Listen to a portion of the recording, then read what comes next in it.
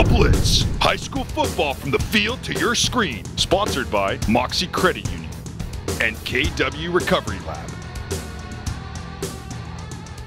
Welcome to The Blitz. I'm Frankie Tovar. What up? I'm Eddie Ruiz. And you're seeing our faces twice in 1 week. That's because we had back-to-back playoff games. Pittman beat Davis on Thursday and Turlock High. They beat Cosumnes Oaks on Friday night 28-0. What a beatdown by the Bulldogs. It was, and then you take a look at the discrepancy. Turlock's defense, they dominated the game for the most part. They held Cosumnes Oaks to just 151 yards. And then on offense, Turlock had 278 yards. They did a good job, and then the highlights, you guys just check it out. It was kind of brief, but very brief, short, but sweet. So let's get right to it, the Friday night highlights.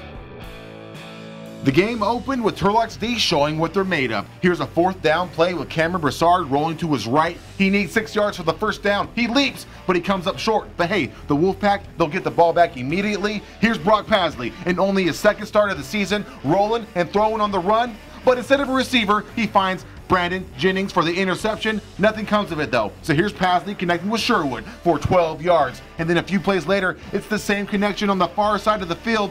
Pasley finds a wide open Cam Sherwood for another 12-yard gain. And it sets up an 8-yard touchdown run from Lucas Curtis to put the Bulldogs up 7-0 with 35 seconds left in the first quarter. Turlock keeps on going, though. Check out the offense. It's going to be the second scoring drive. Here's Pasley, finds Curtis. That's a 6-yard pickup. That was on a fourth down play by the so that's huge. Anthony Frias, 7-yard pickup. And then Pasley ends this one to Casey Carr. A 23-yard touchdown pass makes it 14-0 with 4:40 left in the second. And now we're in the third quarter, and that's Frias up the middle for 8 yards, dragging defenders. Followed by an old-fashioned option. Pasley, he baits the defense, then pitches to Curtis, who goes airborne. He lands at the 1-yard line, setting up his second touchdown of the night to make the score 21-0 with 7:39 left in the quarter. All right, so we jump into the fourth quarter. It's going to be the last scoring drive for Turlock. It's going to be check it out. Pasley finds Miguel Peña, who makes a lot of guys miss by showing that he's got some good speed. Check that out. That was a 56-yard pickup,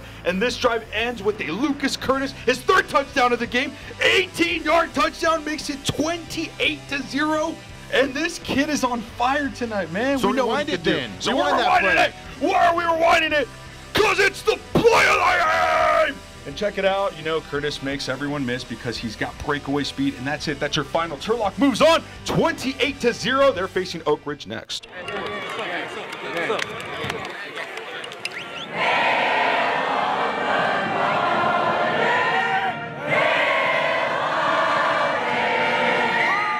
We weren't lying. That was real quick. 4 possessions, 4 touchdowns, essentially. So, hey, congratulations to the Bulldogs. Let's see if they can continue that next week against Oak Ridge. But, hey, before we talk more about that matchup, let's recognize our sponsors, Mocse Credit Union and KW Recovery Lab. Eddie Ruiz, I have one question for you. What's up, Frankie? Where's the place to go if I need a loan?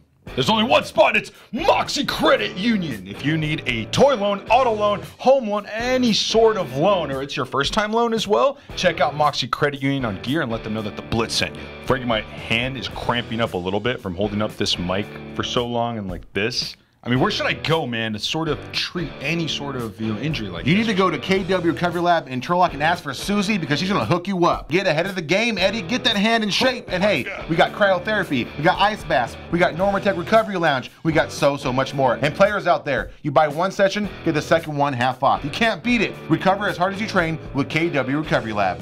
All right, you take a look at the individual stats. There's no question about it that, at least, not even in our minds, just in general, Lucas Curtis, one of the players of the game, he had 3 of the 4 touchdowns. He had 13 carries, 91 yards rushing. And then Frias, the workhorse, as we like to call him, he had 12 carries for 60 yards. Hard-earned 60 yards. Definitely, but the story of the game has to be Brock Pasley, the junior quarterback, in only his second start. He had to step in for an injured Jonah Kozakevich.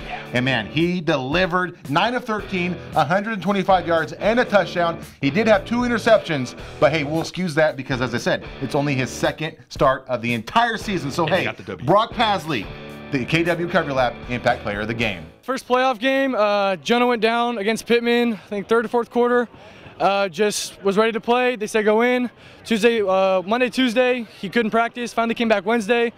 Made the decision Thursday, and now we're here. First start was against Modesto, week 6. Had a pretty good game, but I've just been preparing like I've been starting all year. But yeah, just came out what we did. Same thing, nothing changed. Just we got a different quarterback, and we all still a team. We still play the same game. A lot of respect to defense. There's nothing like a goose egg on the board. Takes a lot of pressure off the offense. Couldn't ask for more. Offensive line did their job.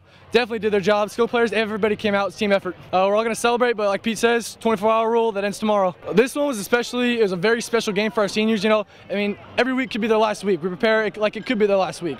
You know, we plan to win, but last game at home, never lost at home. It's a great feeling, but come out next week. Shout out to KW Recovery.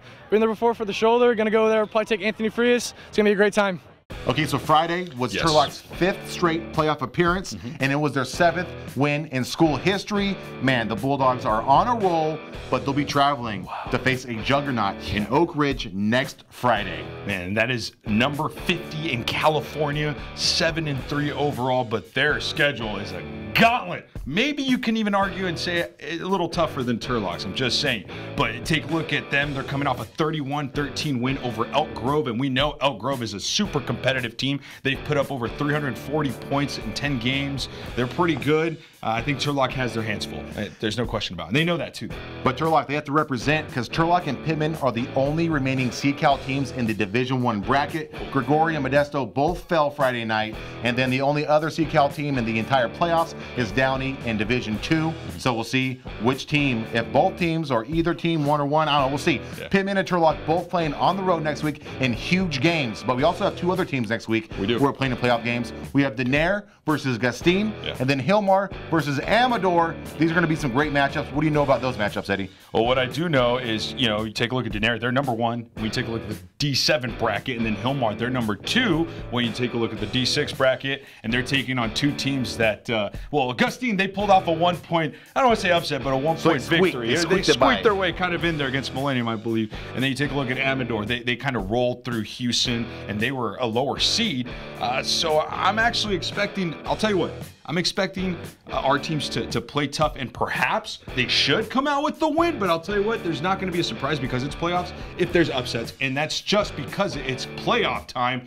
You don't know what to expect. Yeah. I just hope they come out ready, and then coming off a bye week, it's a little weird. I don't know. Yeah, they both had first-round byes. Yeah. If I had to put my money down, which I don't do, by the way, I would bet that Denair and Hillmar both come away with wins, but we can only choose one game to cover. Yeah. And we're going with the 9-1 team, Denair, the first Blitz playoff coverage for the Coyotes, and we can't wait to see it. I hope they come out and play fierce. I think they will. Yeah. No, there's no question about it, man. Yeah, and I know they're going to be excited, too, to have it. Yeah, so be excited, everybody out there. You can watch that at turlockjournal.com. You can find all the other content on Facebook, Instagram, Twitter, at Turlock Journal. So until next week, I'm Frankie Tovar. I'm Eddie Ruiz. Good night.